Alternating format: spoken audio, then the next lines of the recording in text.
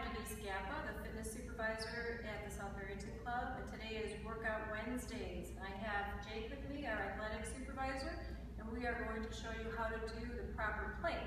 And then from there we're going to move on to some variations of it so that you don't always have to be stuck with that just boring straight plank. We'll show you some options and some fun stuff. So Jake's going to come down, and first we're going to demonstrate the proper plank.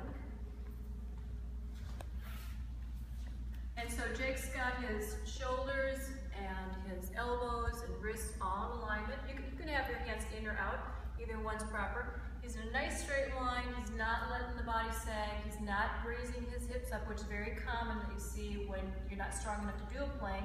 Raise your hips up a little bit, Jake. You start to do this. So you want to keep everything nice, straight line from shoulder to heels, like he's got here.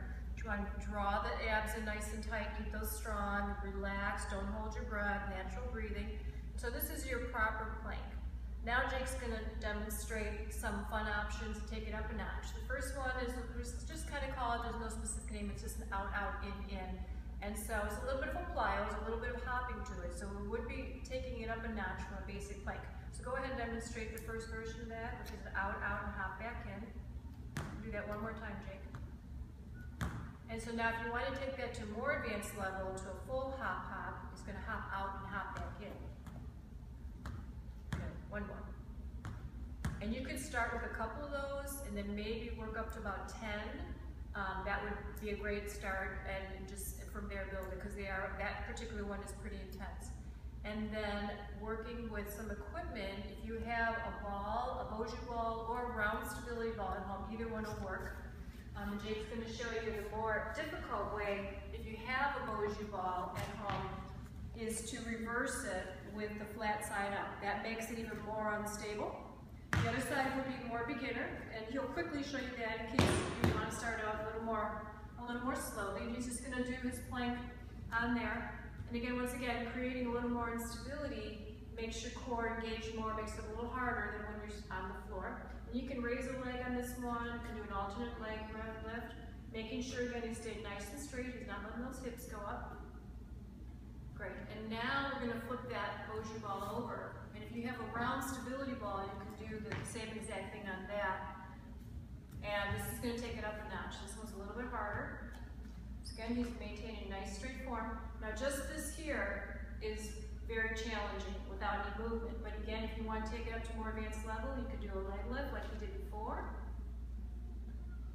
Good. And you can go to the side. Much more challenging is to do a side plank, taking it over. This one is definitely advanced. And then you could take that down, and you could switch sides. You can hold it a little longer if you want an extra challenge. He's also got his feet stacked, so that's harder. If you stagger your feet, that's a more modified position. And then the last one we're going to show you without equipment is a running plank. So this is more of it's a plank that you're going to get that core work, but you're also going to get some cardio work with it too. So the last one is a running plank, and you do a full arm position.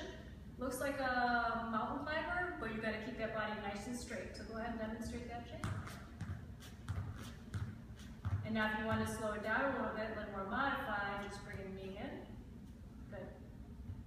And then the last one we're going to show you, I lied, that wasn't the last one, is an alternate knee and a hand tap. This is just kind of a fun one that doesn't really have a name. A lot of athletes do this one, so go ahead and demonstrate that one. Right? Good. And a tap, and a tap. One more time. Knee in, tap, tap. Maintain a nice straight line throughout it. And that's our workout tip for Wednesday. Thanks for watching.